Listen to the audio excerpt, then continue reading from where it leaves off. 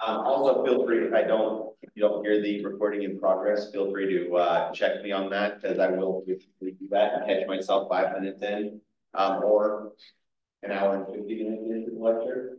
And I hate doing that. I know people rely on having those recordings. Once you know that they're going to be there, I try to make sure that they're going to be there for you. So many apologies about Tuesday. So I promised we'd go over some biochem questions, random questions. I actually don't know hardly anything about the biochemistry of fungi, other than I know that fungi are more closely related to mammals than they are to plants, which is weird. But in terms of molecular processes, that's what I've heard in terms of genetically. Fungi, that's why they're their own branch on the tree of life, their own kingdom, is because they're so different than plants and bacteria. So, and I don't know a whole lot about the motor proteins of fungi in particular, but this is the sort of question that you get to answer if you take an upper division biochem class. You start getting to learn about what are some of the molecular processes, what's the chemistry behind some of the molecular processes. And sure, you wind up having to do a lot of memorizing, but it's still some pretty cool stuff that at least for my upper division biochem class, we based in the first, we had to memorize all the structures of all the 20 amino acids that show up in life on Earth, which isn't that hard once you've taken OChem. But then you also had to memorize the structures and the mechanisms for the entire, for glycolysis, the citric acid cycle, and the electron transport chain, which is a lot of different chemicals and a lot of different processes. That took a little bit to memorize. So it is a lot of memorizing, but it's really, really cool in that you start actually getting to understand. I remember how mind-blowing it was for me when I actually processed that ATP synthase is effectively a water wheel. It literally physically changes configuration based on protons moving through the cell membrane. And when they do that, it physically changes the configuration of the protein in a way that literally forces a phosphate and an ADP together to make ATP. And so the idea that we're making chemicals by making physical changes at the enzyme level was, really, really cool to me. I wound up taking a lot of molecular bio units that I didn't need to just because I thought it was cool. So if you're interested in stuff like that, then take more biochem classes and you'll learn more. In general, motor proteins work by allowing, they typically have 2 different pieces. So I know the ones for humans are actin and myosin, and basically myosin is like this long stretched out protein that has sort of these like rungs, almost like a ladder. And they're chemical rungs where there's like a little functional group on the end of each of these. And actin is a protein that basically can work like an inchworm. When you spend an ATP, it extends this front leg to the next one, and then when it releases the ADP, it brings this piece forward. So it literally kind of works like a molecular inchworm. And so that's how your muscles work, and that's why all your muscles do is contract. The way that they're set up, your muscles pull so that basically if this is attached to some big piece over here and this is stationary, you're pulling this whole piece along with it when it does its molecular inchworm thing. And so understanding at the molecular level, some of that stuff is, like I said, I like to geek out on it. It's a lot of fun. Take more biochem classes and you get to learn a lot of that. I would guarantee you at a bigger school, if you get to an upper division class, if you're a biochem major, you get a chance to take biochemistry of fungus. And because it's going to be its own animal, it's going to be its own. They don't use the electron. They'll use their eukaryotes. So they use the electron transport chain, but a lot of these other systems are going to be different. Like in the standard biochem class, we spent a whole probably 2 weeks on how hemoglobin works. It's a really well understood molecule that has really important functions, but also is really well studied. And so, but that wouldn't apply to fungi. Fungi are gonna have their own systems, right? And so somebody has gone to the trouble of learning how fungi do oxygen transport from the outside to the inside. And so you get to learn about that process and how it's different. One of the other cool things, you know, that so all mammals, most animals, where does that tree branch off? All mammals, but most things besides crustaceans and deep sea fish use similar molecules to hemoglobin and myoglobin for oxygen transport. But crustaceans have a different color blood because they don't use iron-based oxygen transport. They use, I think it's copper-based, so their blood is literally blue. And there's some fish, some deep sea creatures that have something similar that might be based around manganese. It's some other transition metal similar to iron and copper in that same area that they use as the ion for their oxygen transport. Is that because they like predate the great oxygenization? Oxygenization, yeah, that's the word. They might. It might be that, and it might just be that they just took a different fork. Yeah. So if our branch of the tree of life evolved away from that branch before oxygen became commonly available, or it might just be because they have different needs. Being at really deep levels, they might have different binding affinities to oxygen than things that live at the surface level where we have plenty of oxygen available to breathe. But I don't really know for sure. Evolutionary biology is also a whole different field that you can go into from biochemistry, where you can answer questions like that. What's the history? Evolutionary biology is really cool because you get to tie together paleontology. If you're anything like me, then from when you first learned what a dinosaur was up until you saw Jurassic Park, you wanted to be a paleontologist, and probably put past post-Jurassic Park. And evolutionary biology gets to tie the biochem and the genetics to the paleontology and look at stuff like where species diverged and things like that. Really fun field. I'll go the shorter answer to what causes chemical burns because it's faster. Basically the same thing that causes regular burns. You denature the proteins in your skin.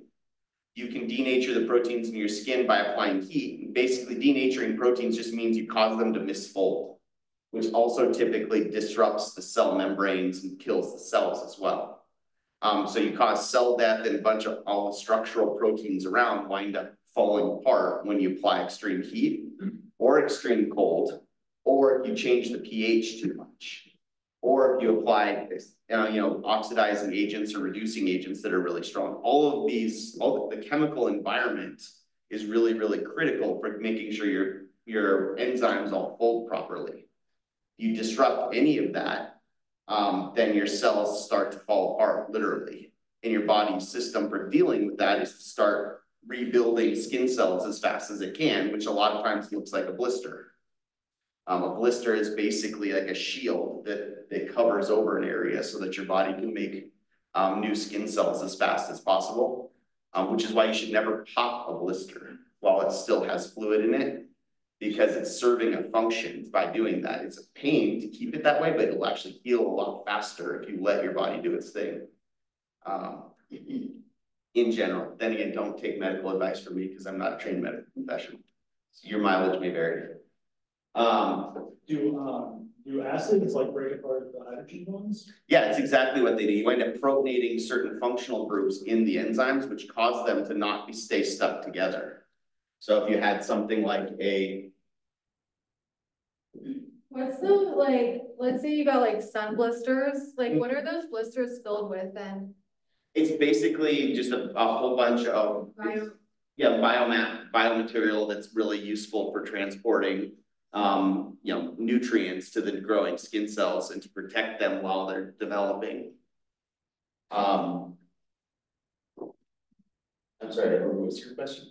It was like that, the pH, yeah. So basically, if you've got a big old twisted out protein that looks like this, it's just one big long chain of amino acids and pulled a certain way. each of those amino acids has little functional groups like an OH here or an NH2 over here. And those NH2s, they have a lone pair, right? If that lone pair is serving a really important function for keeping this folded a certain way so that it's right next to, I don't know, an oxygen and a hydrogen, if having that OH group pointed so that the hydrogen is pointed towards the lone pair on the nitrogen, if that's really important for keeping this whole big mess folded properly, all of a sudden protonating that nitrogen means that you're not going to have a favorable interaction anymore the same way, which is going to change the shape of the entire protein. And if this happens to be an important protein for the cell to survive, like it's involved in the electron transport chain, or it's important for, you know, maybe it's a water pump for keeping the right pressure inside the cell compared to outside the cell or something like that, you can wind up with a cell die if you denature these proteins. And so that's all a chemical burn really is you're using chemicals to denature the proteins instead of just using heat. We're just more used to heat as a burn because we deal with heat on every basis, and we don't deal with extreme acids and bases that often. So if you pull your hand away really quick, you have like a chance of not.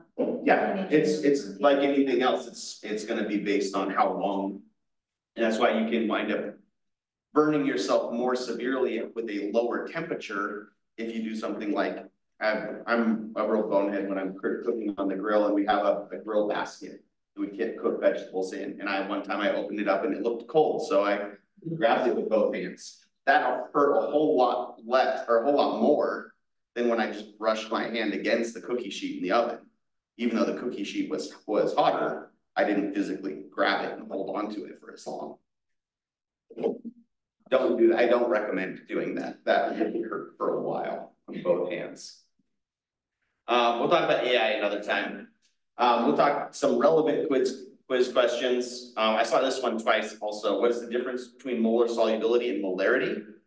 Molarity is the unit. It's just how many moles there are per liter, right? Molar solubility is a molarity. It's just the maximum molarity you can have in water of a certain compound.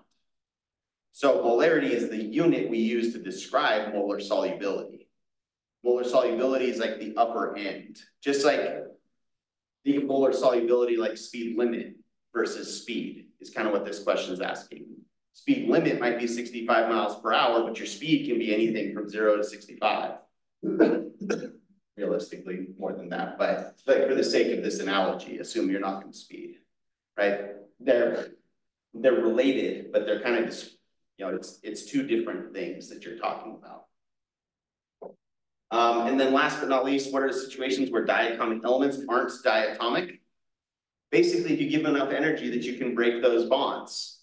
So remember, does this shape look familiar? We had this kind of graph. This was energy. This is like the distance between two atoms. If you bring two atoms together, there's some theoretical distance where your lowest possible energy state. And that's the average bond length for those two atoms. And that happens when you get the maximum overlap of the orbitals between the two atoms. So that's when you get the strongest covalent bond, is when you can get them at just the right distance so that, you know, your electrons from atom A and your electrons from atom B can both be in the same space and be in the same orbital at the same time. It has a sort of an ideal distance that's going to be different for every pair of atoms. Well, if you put enough energy into this system that you can take those electrons and move them up to this, you know, limit here, basically put in enough energy into the system that the covalent bond won't hold things together anymore. You have a non-zero chance of your two atoms just flying apart at that point and breaking the energy or breaking the bond apart. So if you take diatomic elements and you just put them in a situation where they have lots of energy, either by shining light on them or just heating them up, then you wind up with their bonds just sort of falling apart and you get the free atoms floating around. Which, in the way we distinguish that is if we had, you two fluorines, F2, we just call that fluorine, right? If you have a fluorine by itself as a free radical, meaning with an unpaired electron, we actually specify and call that atomic fluorine. So atomic fluorine is what you get when you shine the right wavelength of light on diatomic fluorine. And you wind up with that promoting those electrons to the higher energy level, and the whole thing falls apart. This is really, really unstable though. And so it's immediately going to find something else it can react with and form a new covalent bond with. And if it's all other fluorines around, it's just going to make another F2 molecule again as soon as you remove that extra heat. Interesting, yeah, there's actually a phase where not only do you not have covalent bonds because everything has so much energy, if you get to a high enough energy state, it's another good review one. It's why it's worth spending the time on. Active PV diagrams.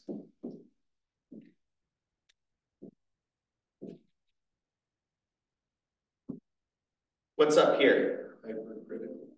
Supercritical fluid. So this is solid liquid gas.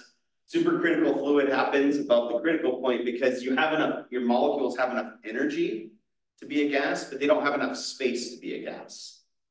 The other thing that can happen here is you can wind up making what, if you take this to an extreme, you can wind up with a case called a plasma, which sometimes gets used interchangeably with supercritical fluid because all plasmas are supercritical fluids, but not all supercritical fluids are plasmas. A plasma means that you have so much energy and everything is so densely packed together that your electrons are no longer bound to the nuclei anymore. Your electrons are freely dissociating from the atoms. They're just sort of flying around on their own. So you have actually, I think, like a soup of electrons flying around and nuclei floating around together. And so that's really sort of like the extreme case of what we were just talking about. If such conditions that you get really, really high energy states, then you wind up making a plasma, which is what's happening in the sun. You can actually, and that's why the center of the sun doesn't have covalent bonds or even ionic bonds, because everything is so hot, but also under such pressure that electrons are just freely dissociating. And if you want a good explanation of that, it actually helped me understand what a plasma was a lot better. Everybody know the band They Might Be Giants? They have they had a couple novelty hits in the late 80s, early 90s, like Istanbul, Not Constantinople, and Birdhouse in Your Soul. They also did the theme song from Malcolm in the Middle. They also have a couple kids albums where they actually write songs about math and English and science. Their album Here Comes Science has a song called The Sun is a Massive Incandescent Gas. Gigantic nuclear furnace. Exactly. Except that all the physicists, and there are a lot of physicists who are fans of They Might Be Giants for some reason, wrote into them and say, well, it's not really a gas, it's a plasma. So they released a follow-up song called The Sun is a Miasma of Incandescent Plasma. And those two songs together, Sun is a Massive Incandescent Gas is really, really good on its own. It's really catchy. And then they actually released the follow-up, which is, big of them, really fun. Maybe a brain will listen to those. Anyway, that is one more case where diatomic atoms will not be diatoms in the center of the sun. All right, so let's try and do some redox chemistry now. Let's say this is a reaction that's been known to happen. You have potassium permanganate, and does anybody remember what C2O4 with the -2 charge is? Was that not on your list of polyatomics you had to memorize? Check it out. It is oxalate, yeah. So if that's not ringing any bells, then it probably wasn't on your list. It was there. Just in the bottom right-hand corner. If you protonate that twice, you get oxalic acid, which does play a role in biochemistry. Oxalate is relevant in biochemically. But permanganate and oxalate will react together to form manganese 2 and CO2. How do we balance this reaction?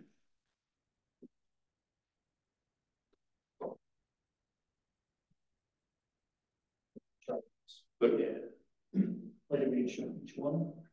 Okay, so how's that gonna work? Well, we know with oxygen on the permanganate, it's like 2 minus times 4. Right, so if we can do the oxidation states and we can figure out what's being oxidized and what's being reduced. There's 4 of them and they are all -2, so the manganese has to be what? 8. 7. Oh, Not quite 8, because we're still gonna wind up with that -1 overall. So +7. And then, so manganese is going from +7 to +2. The nice thing about ions by themselves is it's really easy to do the oxidation state, right? So manganese is going from +7 to +2, which makes that a oxidation or reduction?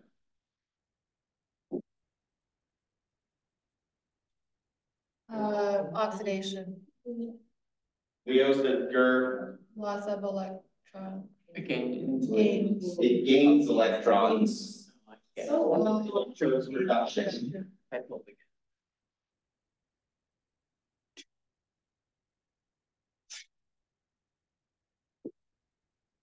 All right, so then what's being oxidized?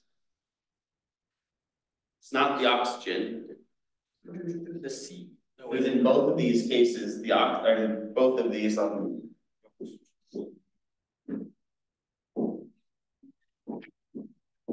it'd be the -2 and -2, right?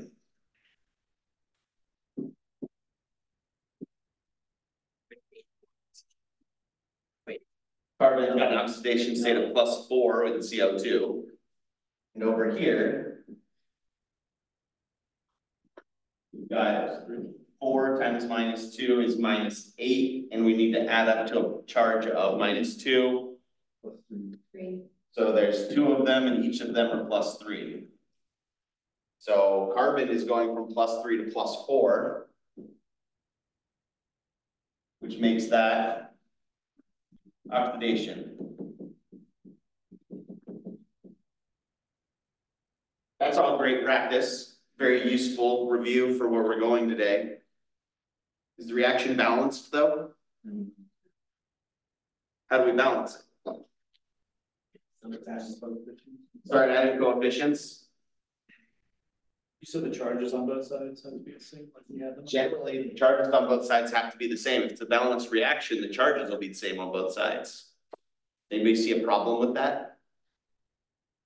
Was that 3 minus? Is there any way we can make a bunch of negative charges equal a positive charge?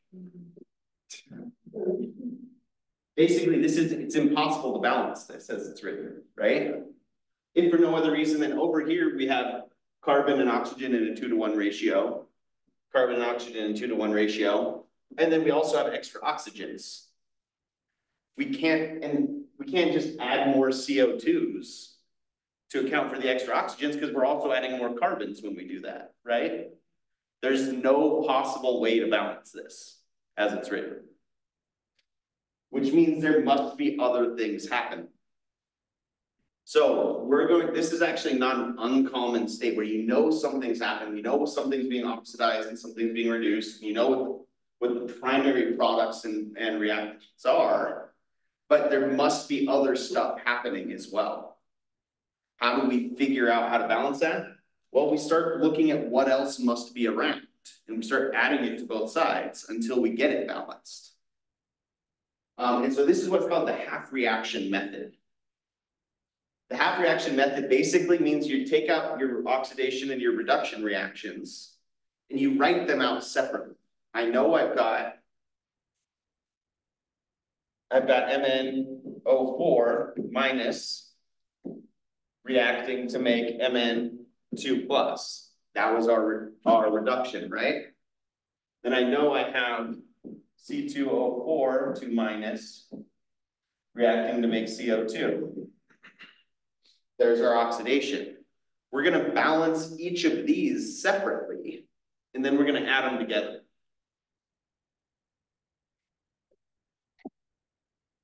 All right, and so we have it set, we basically have a list of things that are almost always present. Most of these redox reactions are gonna be happening in aqueous environments. And so if we have aqueous environments, we have a couple other pieces floating around that we know we can always use to help balance things. If we're in an aqueous environment, what else do we have around? Waters. If we look at this top one, we know we have to have more oxygen somewhere, right? And we know we have waters around, we're just gonna add waters on either side to make our oxygens balance out. So in this case, that means we've got to add 4 waters as a product, right? That doesn't change anything about the oxidate or the reduction. That's saying, well, the oxygens had to go somewhere, and we're doing this in an aqueous environment, so let's just say they turned into waters. What's the problem with that, though? There's nothing on the reactant, well, not water specifically. There's no hydrogen on the reactant side. So if we're in aqueous environments, we don't just have water around, right? What does water do when it's pure water? It ionizes to make what? Hydroxides and hydroniums. Although we usually use the simplified version here and just call it a proton. We know that there's protons around too, right? Small concentrations, but they're there. So we kind of just go back and forth, adding other molecules we know are around until we get to something that's balanced. Don't we need to add like 8? Okay. There you go. Go back to what you said a second ago, Edward, about the charges. Oh yeah, so it's like the products and reactants have to have. So products and reactants have to be, the charges have to be the same too, right? Or else, even if the atoms are balanced, the electrons aren't, right? If the atoms are all balanced, but the charges don't match up, at this point, our atoms are balanced, right?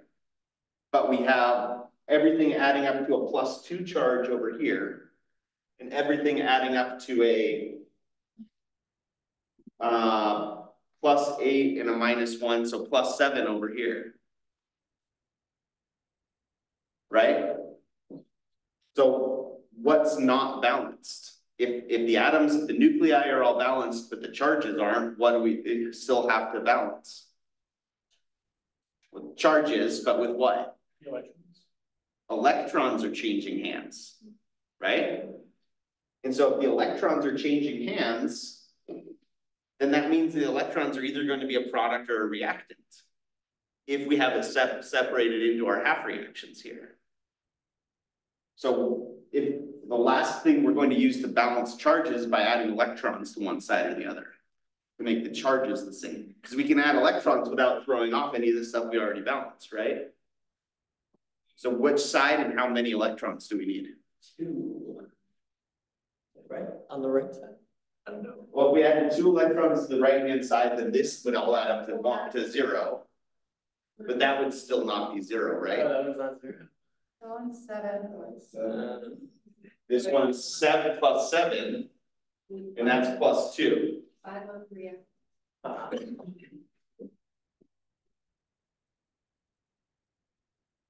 Now we're balanced.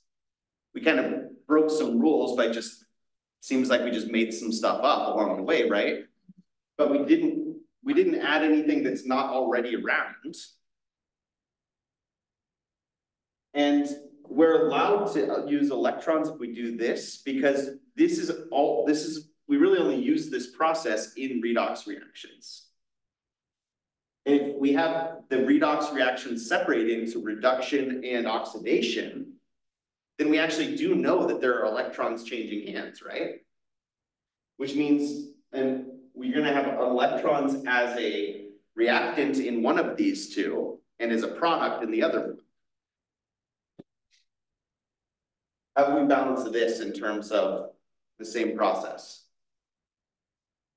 How can we balance the atoms on its own for this bottom half reaction? Awesome.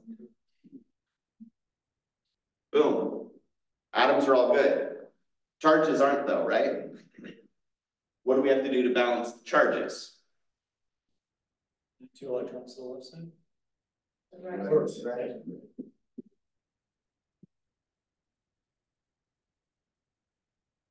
You think back real quick to those oxidation states that were there on the reaction when we first figured out what was the oxidation, what was the reduction. We had manganese going from a +7 to a +2, right? How many electrons does that take? 5 electrons to go from a +7 to a +2. We have 2 carbons, each going from a +3 to a +4. That's going to give off 2 electrons. So to get our overall balanced reaction now that we have our 2 half reactions balanced, we just add them together. Once we have these both balanced, they're like algebra equations. Anything we, as long as we keep them and treat both sides equally, we can do whatever we want to these reactions. So we can actually just take both of these and add them up and cancel out anything that shows up on both sides. So here's the last criteria for this one is, like I said, when we've balanced reactions so far, electrons never show up on their own, right? This is not a plasma. We don't want free floating electrons. All of our electrons have to be bound to something. So how could we make it so that these 2 reactions add up in a way that all of our electrons cancel out?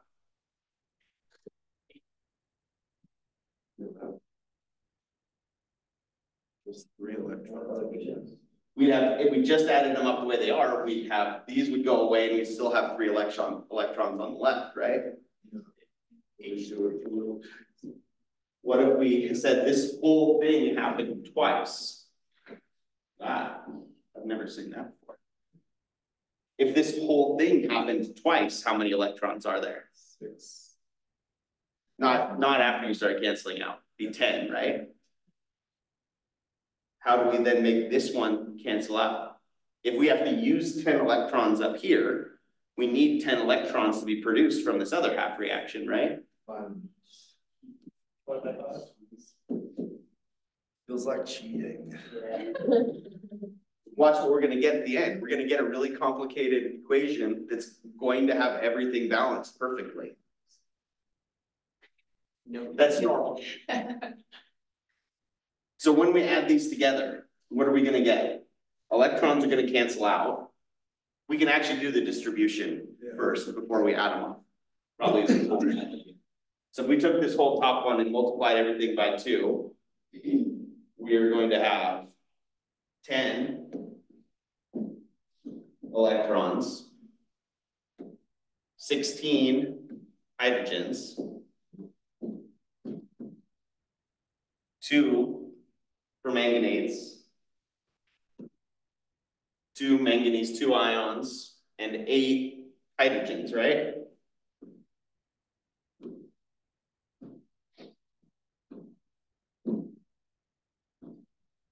Still balanced because we distributed it across both sides, right? Just like an algebra equation, we just multiplied both sides of the algebra equation by 2.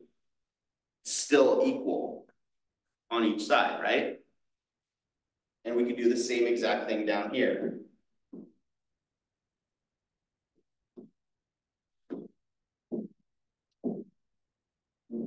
Five and 5 and 10. Clean that up.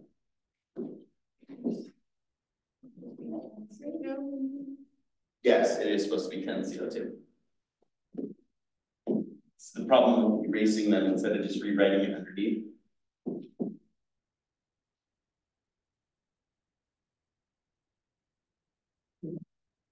We're going to get a monster combined equation when we do this, right? Compared to some of the ones we've done. But this method is foolproof. Because we just took something that wasn't balanced and we made it balanced. And then we added 2 things that were balanced together. And as long as both half reactions are balanced when we add them up, the result is also balanced.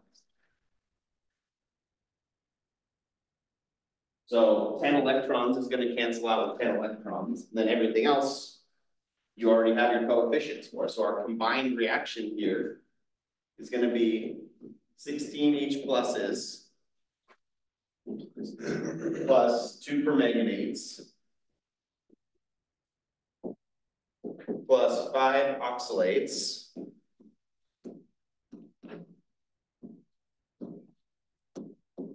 reacts to form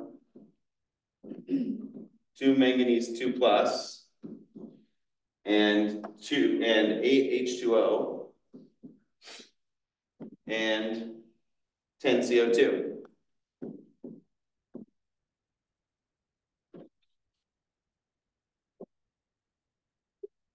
Was this on anyone's radar when I said, how are we going to balance this? Like, there's no way you're going to get here other than following this process, right? It's tricky. And it kind of has that memorizing the procedure, but it's still just balancing. You now know enough about chemistry, though, that you're allowed to say, well, I need to add stuff to both sides.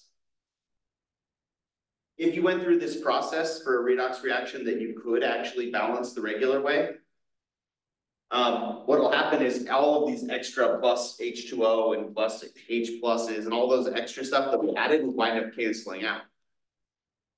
And we wind up with it not showing up once we do that. But in this case, there was no way to balance it without adding extra hydrogens and oxygens.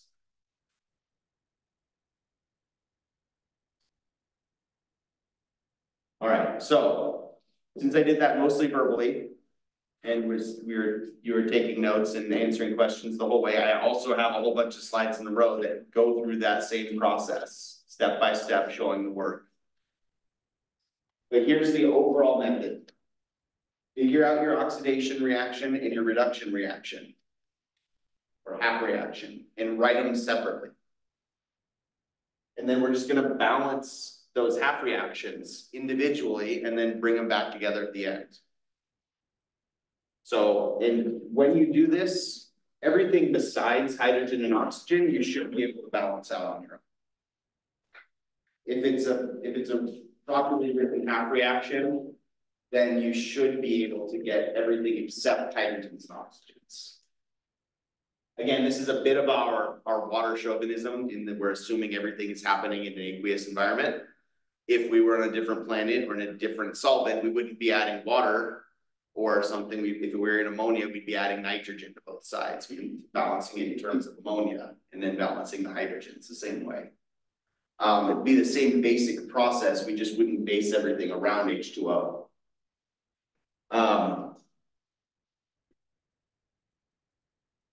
But there's the process: balance everything besides hydrogen and oxygen, and then you balance your oxygens just by throwing water on one side. That throws off your hydrogens though, so then you balance your hydrogens by throwing H pluses to the other side. And then you balance the charge by adding electrons. Remember, when you're balancing the charge, you're not trying to get it to add up to 0. You're trying to make it so that both sides are the same. So whichever side of your half reaction has the higher charge, you're just going to add electrons to it until it matches the lower charge. It might be 0, it might not. But that's also going to help you understand the oxidation, the reduction part, right? If you know that it's the oxidation reaction, half reaction, you should be making electrons. Because whatever your compound is losing electrons, right, Leo? And if it's your reduction half reaction, you've got to be pumping electrons in because reduction is gaining electrons, GER. And then we just make it so that the electrons cancel out when we add everything up.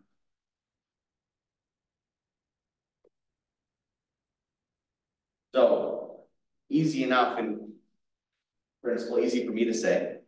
It's definitely one of those things where as long as I'm up here doing the example problems, it seems easy.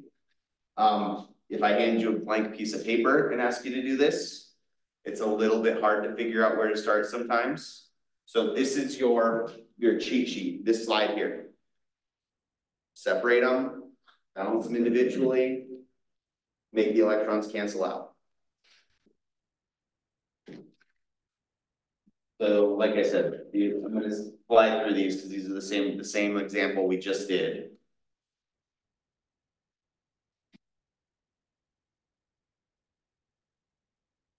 And let's do some practice. Let's look at a bunch of half reactions and try and balance the half reactions. So if it's a half reaction, you can have electrons left over. So this is before that last step of make the electrons cancel out. So for tin 2 going to tin 4, is that an oxidation or reduction? It's an oxidation.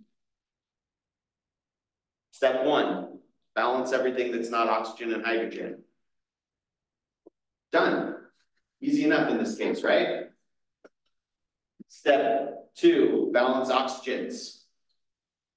Also already done, right? This is basically as simple as these can get. Because there are nothing besides tin, it's already balanced. What's the only thing that's not balanced here? Charge. So we have to add electrons to balance the charge. Which side are we going to add the electrons to? The products. This is an oxidation, right? Oxidation is loss.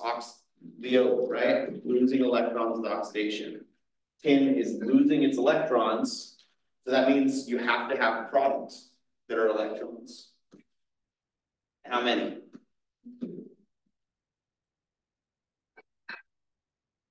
Boom, balanced half reaction. We call this a half reaction because this can't happen without a corresponding reduction.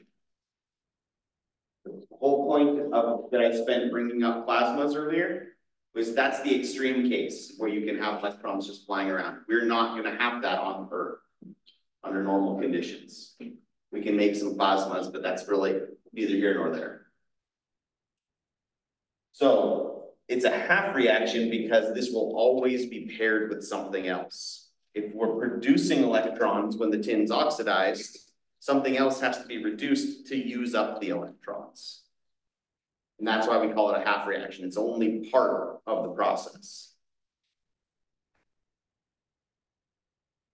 How about the second one? TiO2 and Ti+2.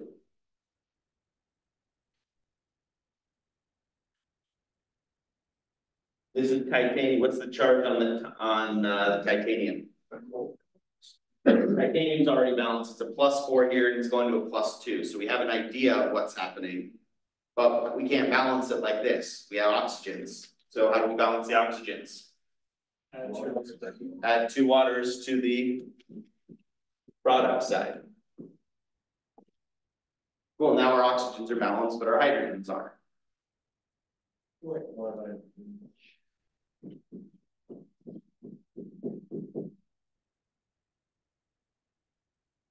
Now our titaniums are balanced, our oxygens are balanced, and our hydrogens are balanced, but our charges aren't.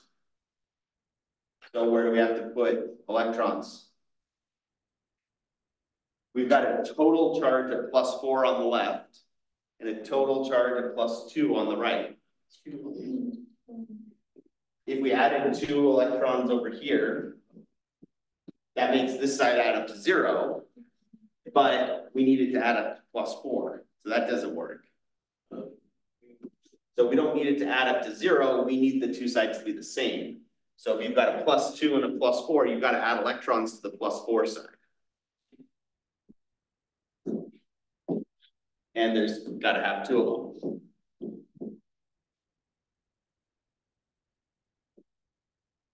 With hydrogen being diatomic, why wouldn't you just add 2H2? Because hydrogen is not diatomic in an aqueous environment. In an aqueous environment, hydrogen is a +1 oxidation state because it's not very electronegative. It's really hydronium, right? So It's really hydronium, but that just winds up being extra writing. Yeah. And this is the common way of writing hydronium. It's just H+ aqueous with the understanding that really is hydronium.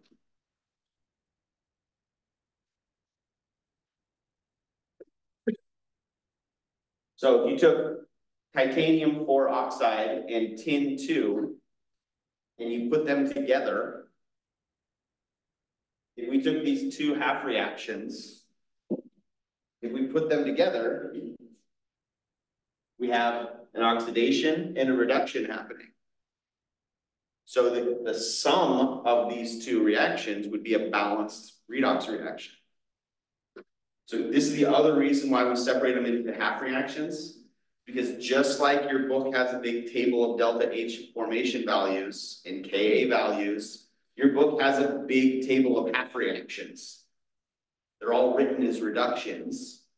But if you have a reduction half reaction and you want it to get oxidation, you just flip it around, swap your products and reactants around. And if you do a scalar, you just multiply it by If you do a scalar, you just multiply by the scalar. So if we wanted to see what would happen with the balanced reaction of tin 2 and titanium 4 oxide would be, we just add these two together. Electrons cancel out. We would get 4 H pluses plus plus tin 2 plus titanium 4 oxide reacts to form titanium 2 and tin 4 and water.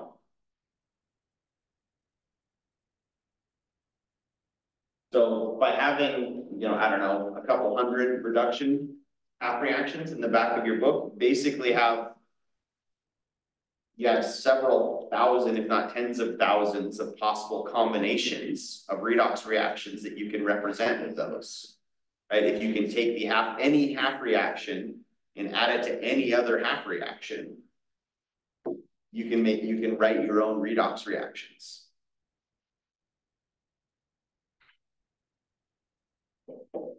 All right, before we take a break, let's do a couple more. First off, oxidation or reduction. I'm going to clear the ink here so it's a little cleaner. For this third one,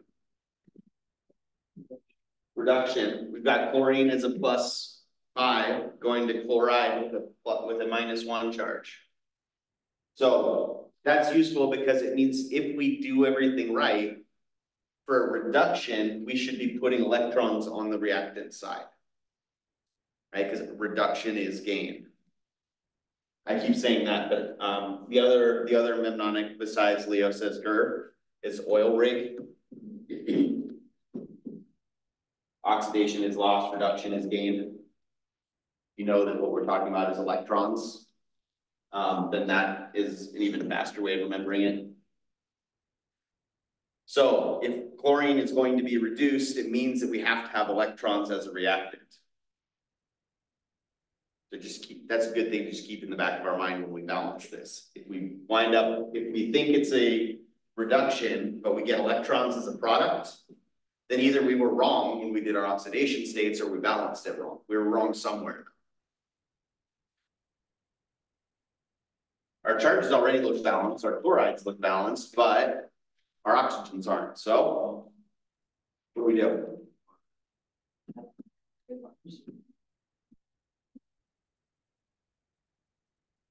That throws off our hydrogens, which weren't an issue, we didn't think, but now they are.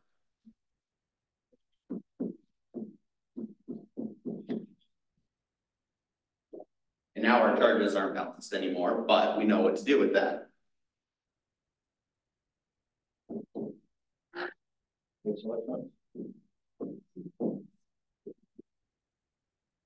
Six electrons and 6 H pluses will cancel out, so we'll get a -1 and a -1. So overall, everything balances that way. Which again makes sense because our oxidation state was going from a +5 to a -1. That's a change of 6, right? Our oxidation state is going from +5 to -1. We need 6 electrons to do it. Hence, 6 electrons. Again, the charges will take care of themselves if you pay attention, but it's kind of satisfying to see, okay, I predicted it was that we were +5 to a -1, and indeed we get 6 electrons showing up. One more way to check your work. And because again, if you predict the oxidation state is changing by 6 and you don't get 6 electrons, you messed up somewhere. Last but not least, let's do nitrogen and ammonia. So this is one of the processes involved in nitrogen fixation, right? N2 is really stable as a gas, which is why it's 80% of our atmosphere and we don't even notice it. But if you want to take N2 as a gas and turn it into ammonia, if you are one of those crazy nitrogen fixing bacteria that live in legumes, on the roots of legumes, root nodules of legumes, I'm remembering my botany properly. What do we have to do to balance this? First off, I guess, oxidation or reduction? Going from 0, and it's got to be a -3 for this to work out, right? So reduction. Again, we should see electrons on the reactant side. Start by balancing everything that's not hydrogen or oxygen. So in this case, our nitrogens. We just need a 2 there. All right, our nitrogens are balanced. We don't have any oxygen, which means our oxygens are balanced, right? So we don't need to add any waters, but we do have hydrogens. So we balance the hydrogens with the H pluses. We've got a total of 8 on the right-hand side. So we've got to do 8 plus H pluses over here. And what do we do for the electrons now? Got a net charge of +2 on this side, and a net charge currently is +8. So +6 electrons. Which again, we went from 0 to -3, but we did it twice. Which is why 6 electrons makes sense.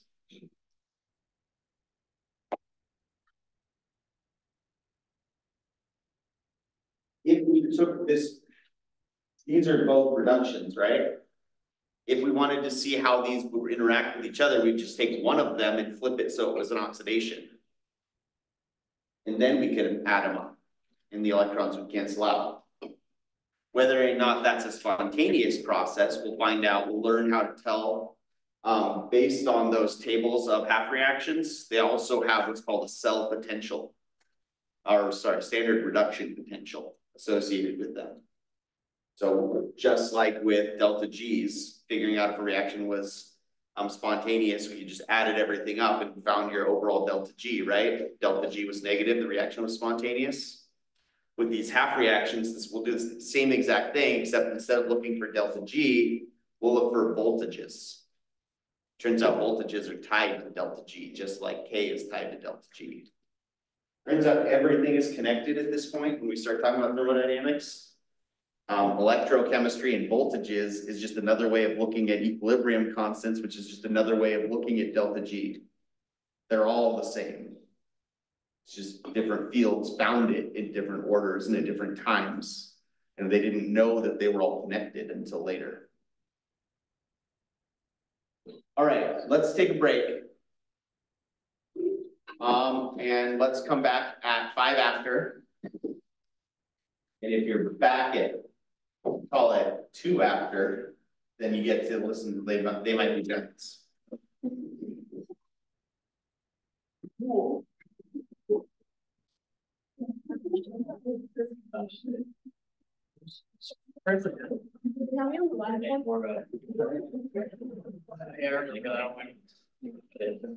I try to like read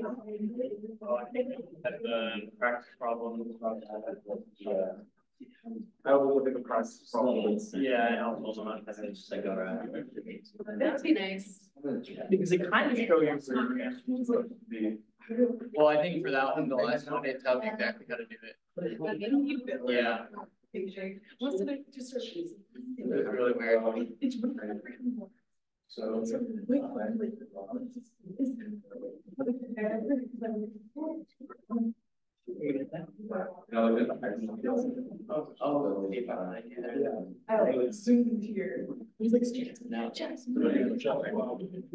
I know. Because my correct. I'm pretty sure it's a big barrier.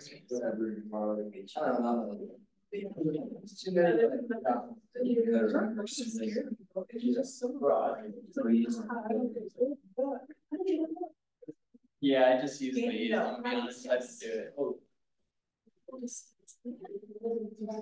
I think you have to plug in two wrong answers.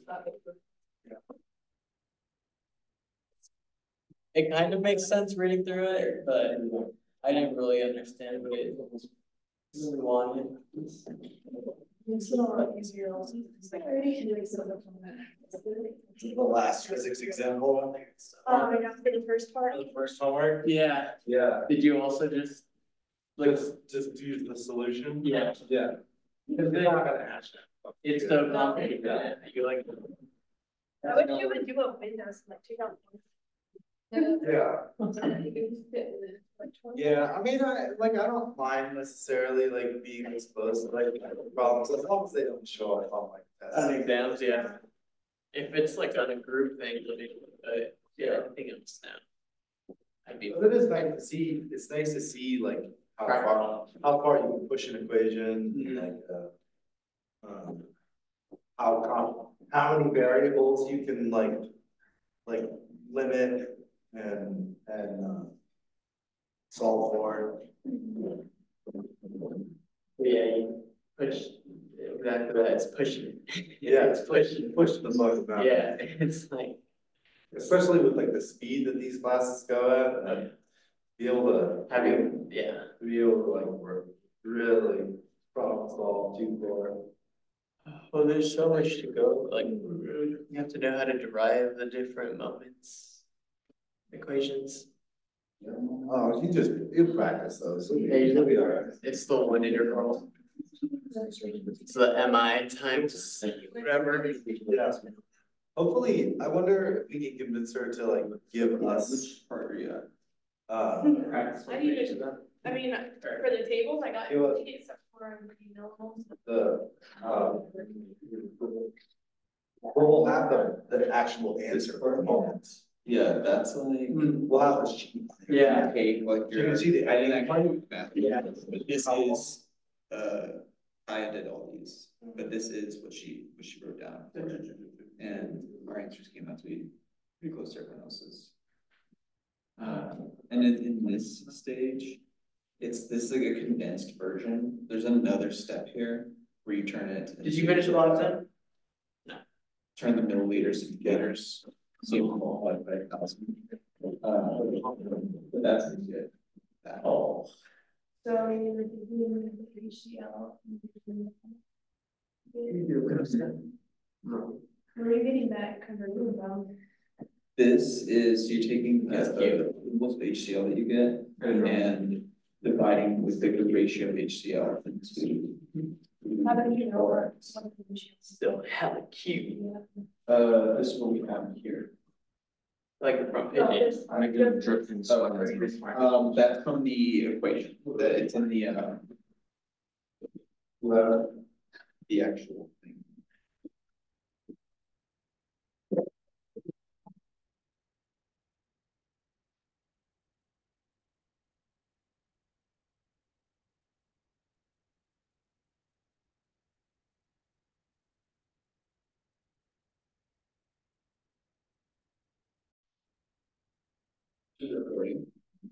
Now that we're not showing you copyrighted material. You'd be amazed how fast, does anybody in here upload videos to YouTube?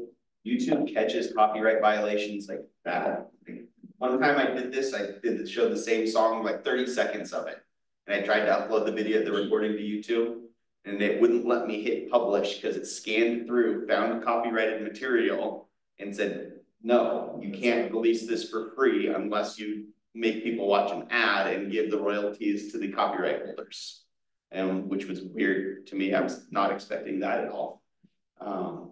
But anyway. Excuse me. All right. So we're coming back and talking about, the next few slides are the process of adding the reactions together. And so just like we talked about before, if we have two different half reactions, one oxidation and one reduction, if we want to look at have the reaction be totally balanced when we put them together, we just need the electrons to cancel out. So in this case, once we do that, we need to have the same number of electrons being produced as being used, which makes sense from a conservation of mass point of view, right? You can't use electrons that you don't have. And if you produce electrons through an oxidation, they have to go somewhere. And so the way we do that is just by multiplying both sides so that you get the lowest common multiple of electrons, and you can wind up with them canceling out to get an overall reaction that looks like this.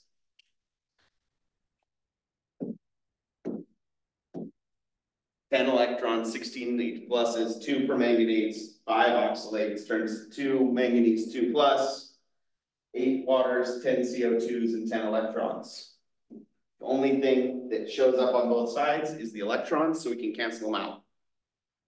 The other advantage to doing this all or treating it like it's all happening in water means that because we're balancing hydrogens and oxygens with the same stuff with hydrogens and hydrogen or H pluses.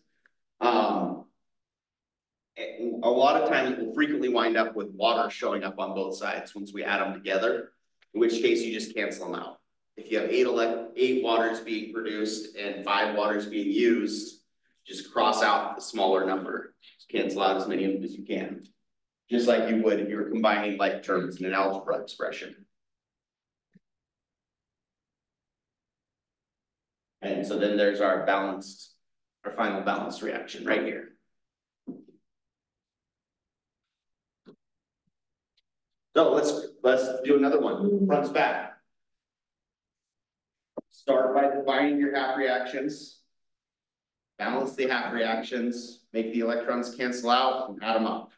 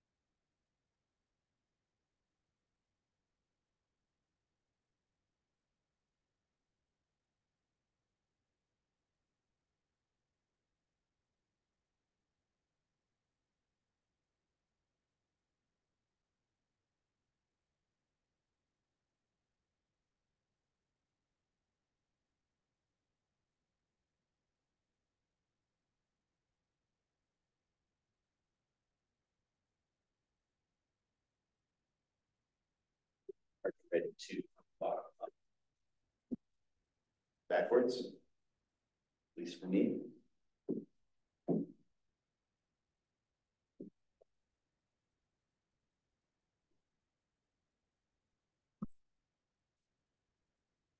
So chromium going from +6 has to be +6 because of 7 times -2, that's -14.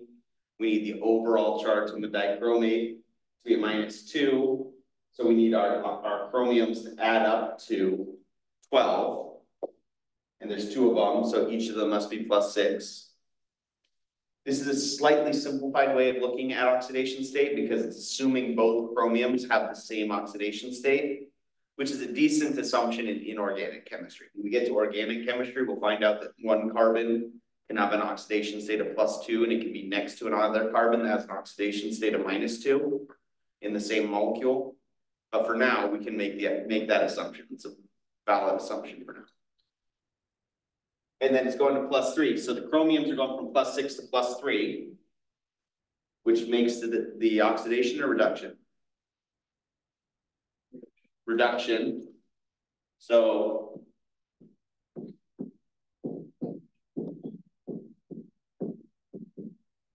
there's our reduction.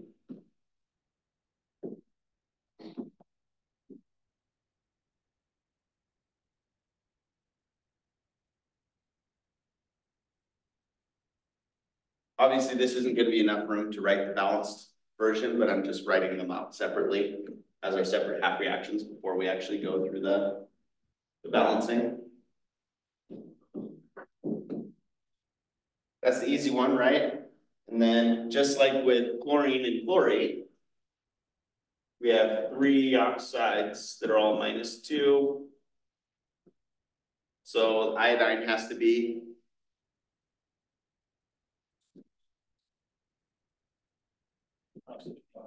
+5. It's not +6 because we needed to add up to the -1 charge for the whole mole or the whole ion. So there's our oxidation going from -1 to +5.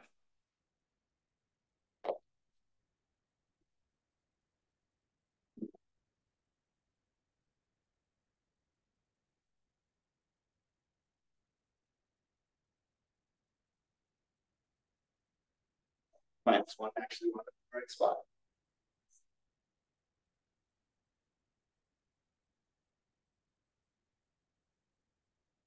So now that we have our 2 half reactions, we've done a bunch of practices of these. Still, we did take a break in the middle there, so might take a little bit of remembering. And I'm actually going to clean this up.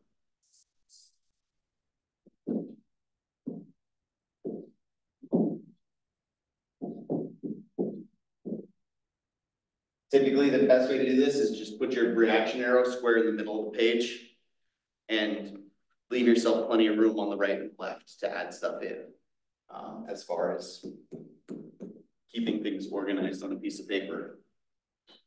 So iodines are balanced. We're good there, right?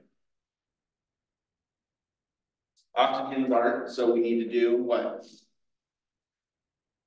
Add water on the left, and how many? So now hydrogens with H pluses. And now electrons. Which side and how many? You got an overall charge of -1 on the reactant side and +5 over here.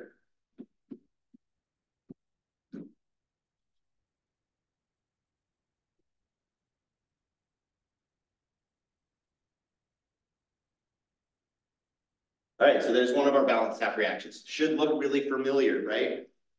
Turns out chlorate reacting to form chloride is really, really similar to iodate reacting to form iodide. Funny thing about columns on the periodic table is that they tend to react in a similar way, right? And then how about our reduction?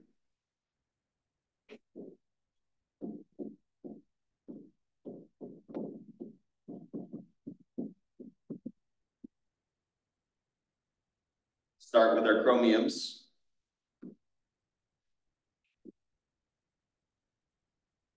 Chromiums are good. Next, oxygens. 7, so we need 7 waters. 7. 14. 14 H pluses. I have it right.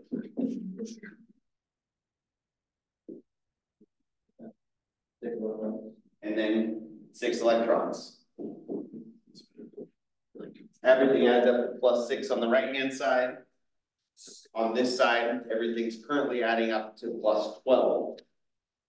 So we need to bring our +12 down to +6 with 6 electrons. Again, without this process, nobody would have ever gotten to these 2 half reactions, let alone where we're going once we add them up, right? Next thing is 6 electrons and 6 electrons, so we don't need to mess with multiplying by a scalar. Not multiplying the coefficients by anything. We're just going to add them up. And cancels some of the H's and some of the waters too. Not entirely, but some of them cancel out. So when we come back and do that, so our 6 electrons are going to go away. 14 H pluses on one side and 6 on the other. 6 H pluses go away, which means this turns to an E.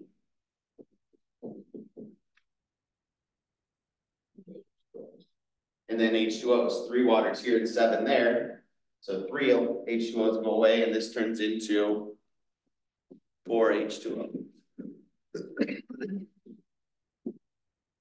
I'm gonna rewrite that a little bit lower.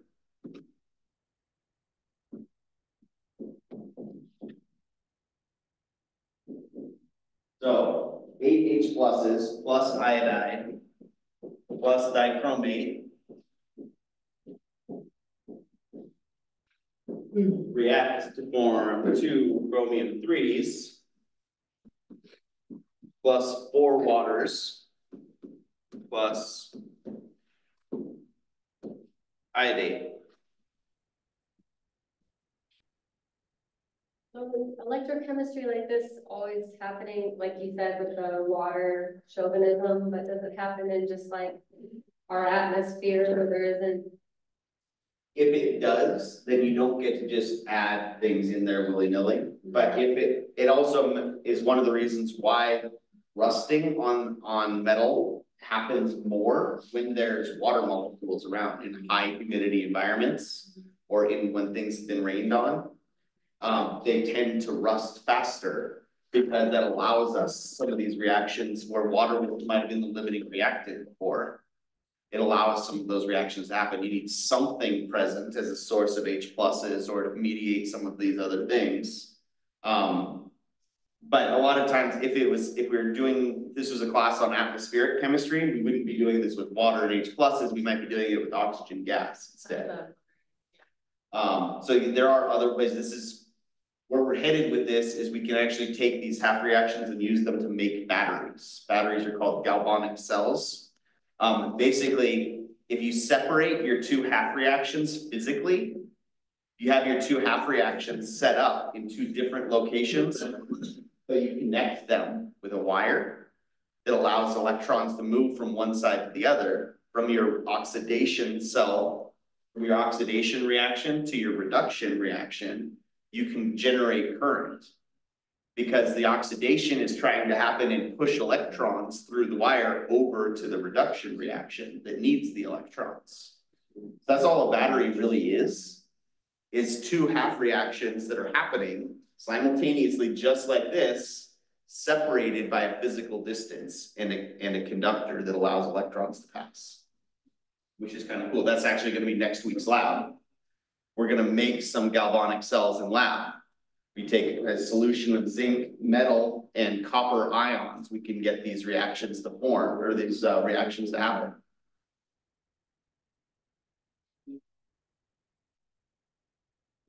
All right. So there's another reaction here, but I want to get to one more aspect of this. And this kind of ties into your question, Laurelyn, about what happens if we don't have some of these around. Well, instead of going all the way to what if we don't have any water, if it's not aqueous, this still relies on the reaction happening in an acidic environment, right? We can still have an aqueous solution, but not be acidic. What if it's a basic solution? If it's a basic solution, we don't have any H pluses, and so we cancel out. Now that this is balanced, we don't really want to change anything on one side without changing the other side. But effectively, if it's happening in a basic solution, we just add enough hydroxides to both sides so that all of your hydroniums cancel out, all of your H pluses cancel out. So I'm going to help me remember if I don't get the numbers right. I'm going to rewrite this up here. 8H plus dichromate plus iodide, right?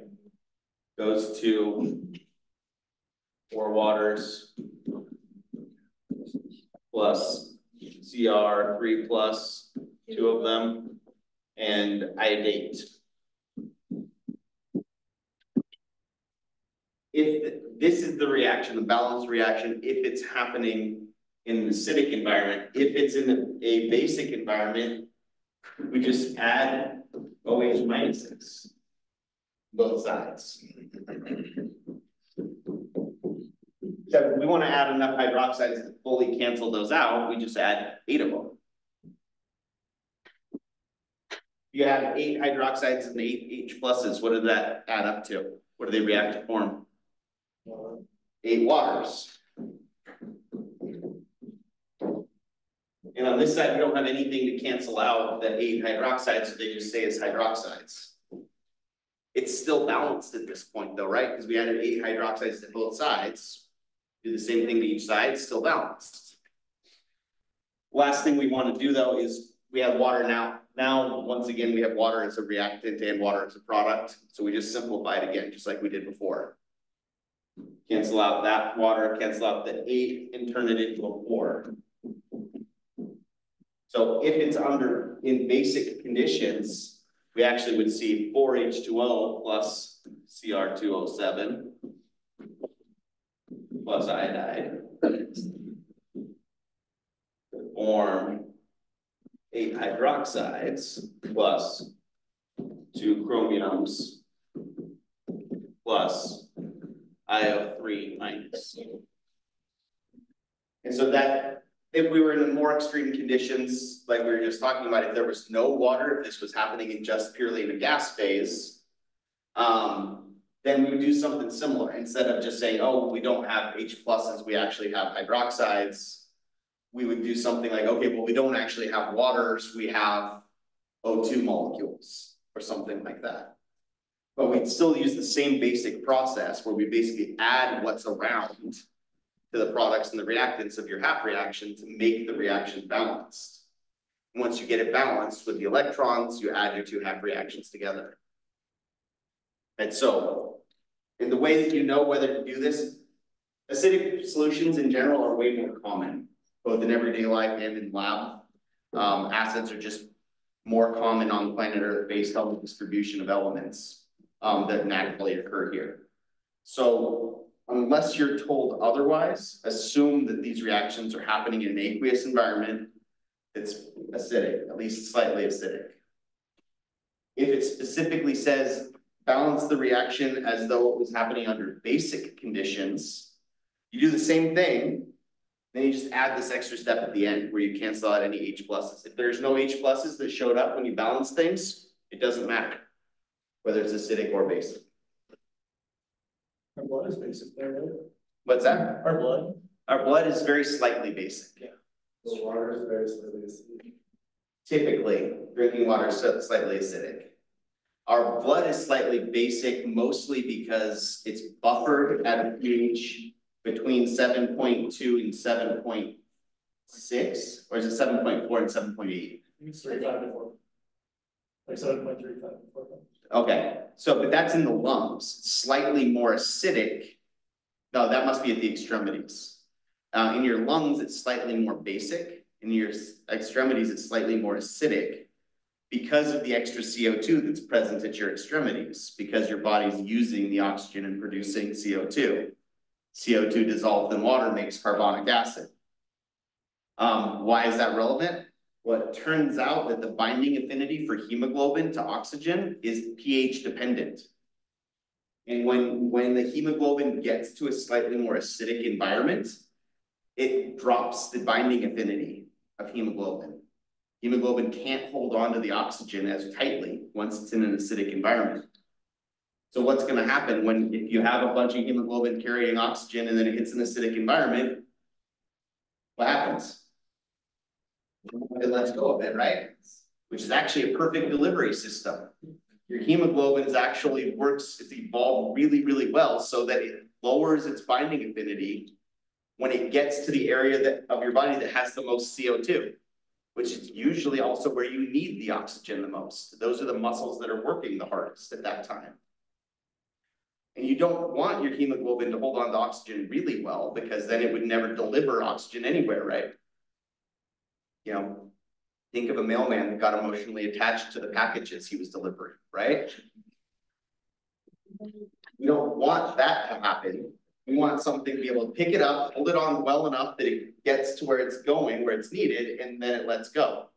It turns out the pH of your blood is dependent on CO2, and that's a really, really valuable tool for our bodies in terms of just being able to let go of the hemoglobin. Really neither here nor there, but really interesting. I remember how I said we spent 2 weeks learning just about hemoglobin in my biochem class? That was one of the aspects of it. Also turns out, this is relevant to us, it only takes a couple of days for your body to initially adjust to being at altitude. And a couple months to feel in shape at altitude, right? But your body doesn't truly adjust to altitude until 3 to 5 years at altitude. After 3 to 5 years, your body makes enough of this molecule called, it's either 1,3-BPG or 2,3-BPG, that actually binds into the middle of all your hemoglobin molecules. Hemoglobin is made up of 4 subunits that kind of fit together in this general ball shape. And each one of them can hold an oxygen. 2 of the 4 can hold an oxygen.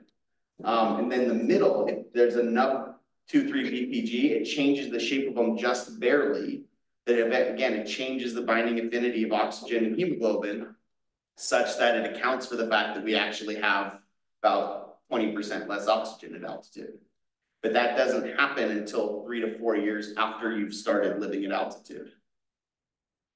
So once you've lived at altitude 3 to 4 years, and then you're fully adapted and will be for a long period of time. Super Saiyan. Exactly. That's how you get your final form. Like, do you lose it if you go back?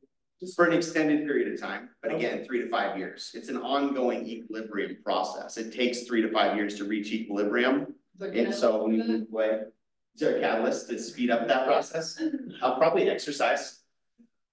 The more you're using your hemoglobin, the more your body is going to start adjusting the hemoglobin to work better. How does Diamox work? How does what? Diamox work? I have no idea. I've never heard of that, so I don't know. Ask me again. Ask me on a quiz question, and I'll look it up and we'll talk about it. That's good. All right. So here's the slide on, this is what you do to neutralize the H pluses. Right, so just the same thing we just worked through. If it's in basic conditions, balance it like normal, and then cancel out your H pluses by adding hydroxides to both sides. And then if that means that you have extra waters on both sides again, cancel them out again. So let's do this like it's in acidic solution first. And then we'll go through and say, but if it was basic, here's what it would look like.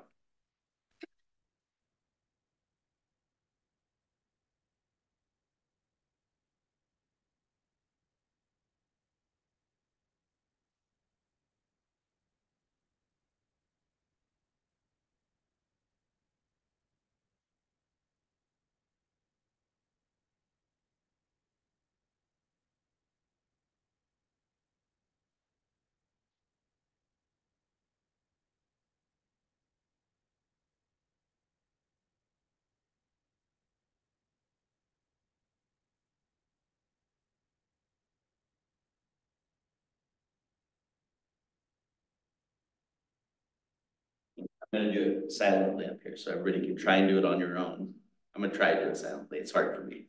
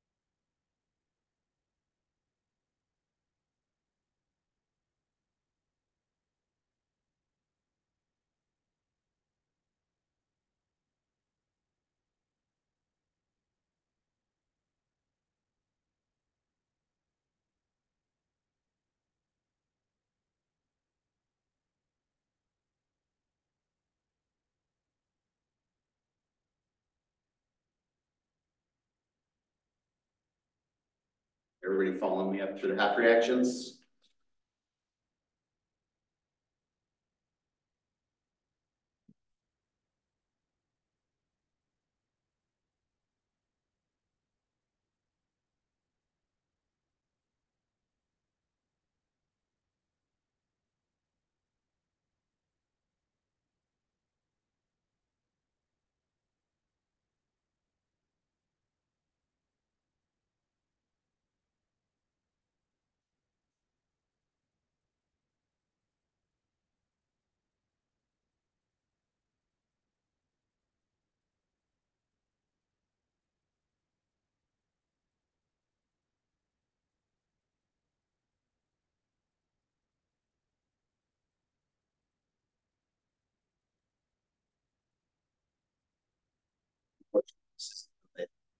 The electrons easily cancel out because we have 4 and 5 electrons. So the lowest common multiple of 4 and 5 is 20, right?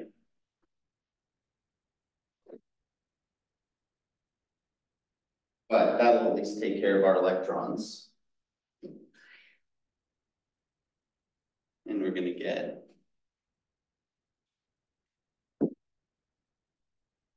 32 H pluses plus 4 permanganetes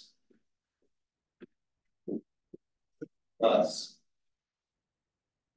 5 waters plus 5 methanols reacts to form 4 MnO plus, Mn2 plus, excuse me, and 16 waters.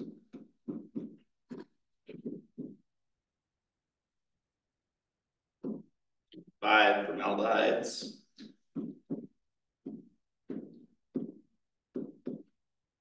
And 20 H pluses. You said leave yourself lots of room on these ones, especially once you start adding them together before you start canceling stuff out.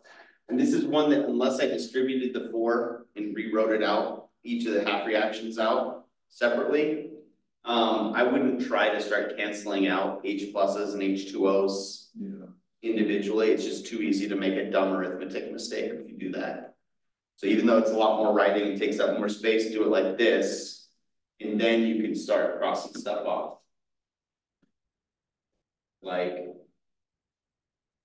20 H pluses and 32 H pluses. So that can go away. And this can change to 12 H pluses.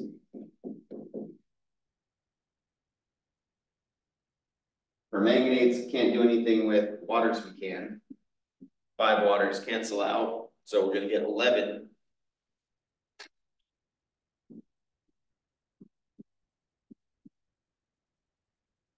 Waters. The product side,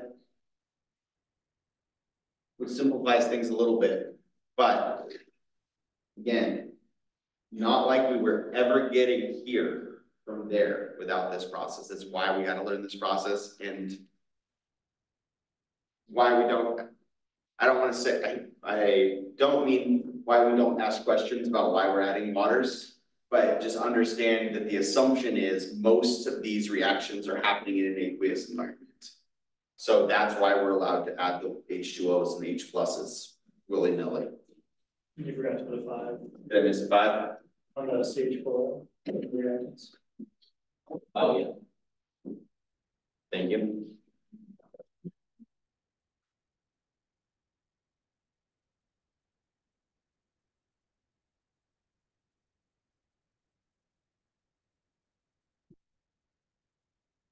All right, so not exactly elegant necessarily. It's sort of a brute force solution, but it works every time, so it's universal. As long as we're in an acidic environment, this is how these two redox reactions are going to work together. This is how this combined reaction is going to work together.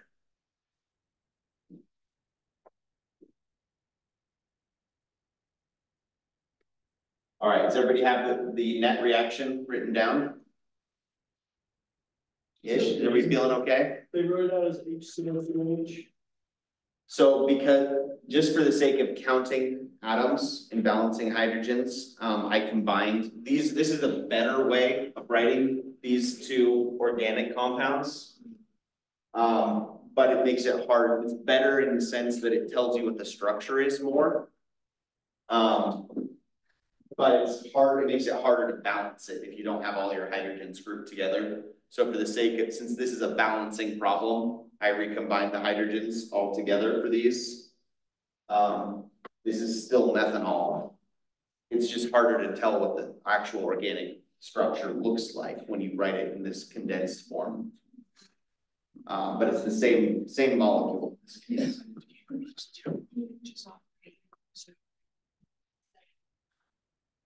I canceled them out because there were 32 on them. Oh, yes. I confused myself with that as well.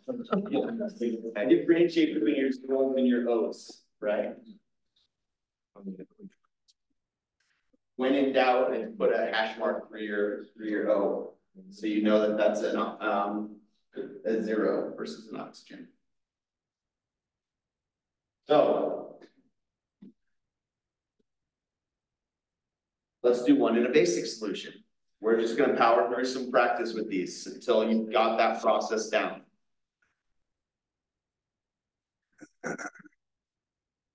This is a little bit different. It's not permanganate going to Mn2+, it's permanganate going to manganese 4 oxide. So the balancing will be a little bit different. It's not the same half reaction we've already seen twice. Barely. But we still have permanganate, so that's a +7 going to +4. So that's our reduction. We see this a lot because permanganate's a really common oxidizing agent because it reduces so easily. We see permanganate turning into manganese a lot, manganese ions. And so that's a pretty common one to wind up using in these reactions. And then like we had before, we've seen iodide turning into iodate, we've seen chloride turning into chlorate, so here we have bromide turning into bromate. Turns out you memorized all of the chlorates, right? Perchlorate, chlorate, chloride, hypochlorite. Turns out that there's a bromine equivalent and an iodine equivalent of all 4 of those as well. We just didn't have you memorize them because why? Once you know how the chlorides work.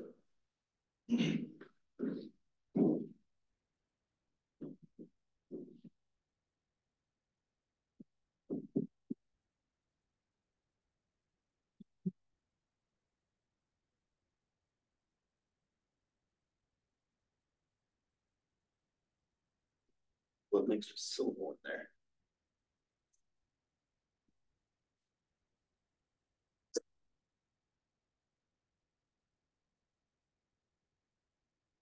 And really, frankly, if you can see, if it's something like this where there's 2 reactants and 2 products, you don't even really need to decide ahead of time what's the oxidation and what's the reduction. It can be helpful in the case where you have some elements that are not being oxidized or reduced. You have a reaction where there are some neither oxidized nor reduced. It's helpful for figuring out what goes with what half reaction sometimes. But it's not really necessary to write reduced and oxidized before we start. If we do our half reaction method properly, it'll tell us where the electrons are coming from and where they're being used.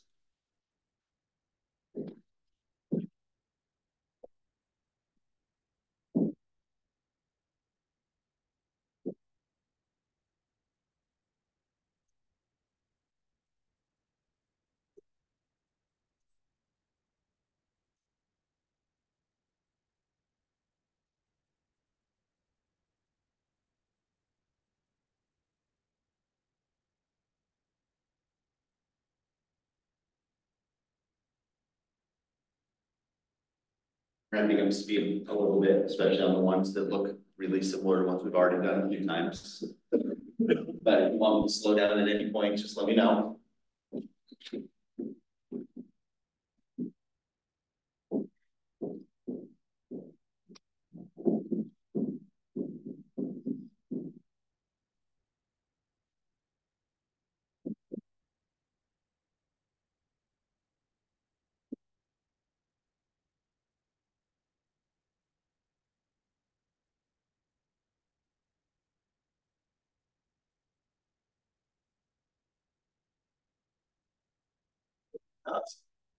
Should be a 5. Didn't I? Okay.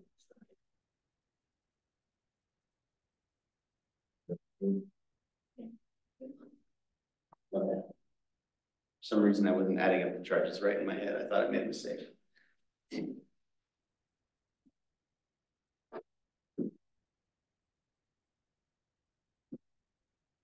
Then we've got 6 electrons in the oxidation up top, 3 electrons here. That's a little bit nicer than 4 and 5 at least, right? We're gonna need to distribute the 2 so that we can get 6 electrons.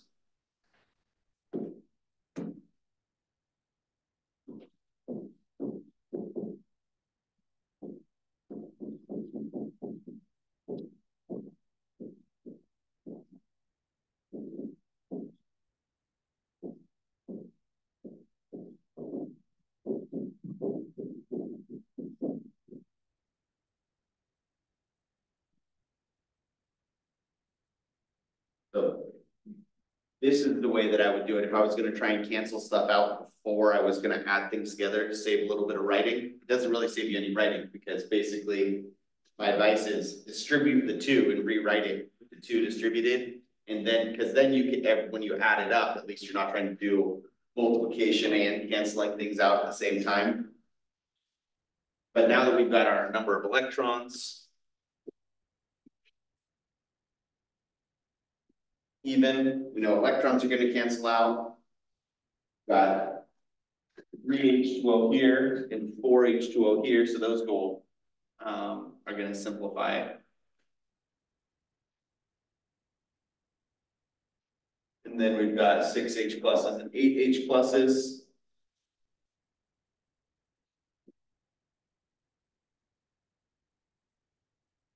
Now we can just write everything out, right? 2 H pluses plus 2 permanganates plus bromide allows or makes bromate plus 2 manganese 4 oxide plus nothing. That's it. Is it 1 water? Yeah, it's one water. H2O. Oh, thank you. That's the problem doing that.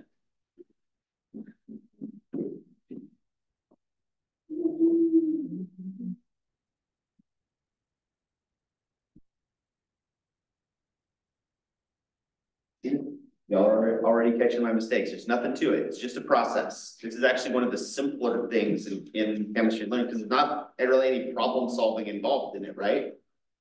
If you can do oxidation states and you can memorize some steps, then that's all you have to do really. There's not a whole lot of critical thought involved. You can use the critical thought to check your answers. And I would recommend doing that so that you reinforce what's actually happening in these. Like, oh, I produced electrons here. This is the oxidation. I used electrons. This is the reduction. Reminding yourself of those concepts as you do this is a good idea. But it's not necessary by any stretch. And definitely don't think yourself into a corner or overthink it on a test where you wind up, convincing yourself you balanced it wrong because you mixed up, oxidized, and reduced in your head at the beginning. Get the process down. Trust the process. All right, Embiid. What's that? I said, all right, Embiid. Okay. All right, I've got more practice here, but we're not gonna have time to work through one of these in 2 minutes. Under basic solution. Sorry, good point. Last thought. It said basic solution. We should have remembered to cancel out these 2 H pluses. Add 2 hydroxides to both sides. Cancel out the waters you get. And so really you wind up with 2 waters on this side and plus 2 OH minuses over here. Cancel out water, you get a water on the side. Right, so Take the quiz this weekend, nothing on the research project to turn in this weekend, just be working on that checklist, get things firmed up with your group.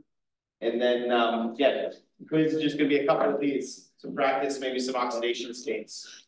I know you seem very vigilant, this was the ordering street, you saw the perfect lead from email or just. Talk to me, we'll start a list. Okay. Awesome.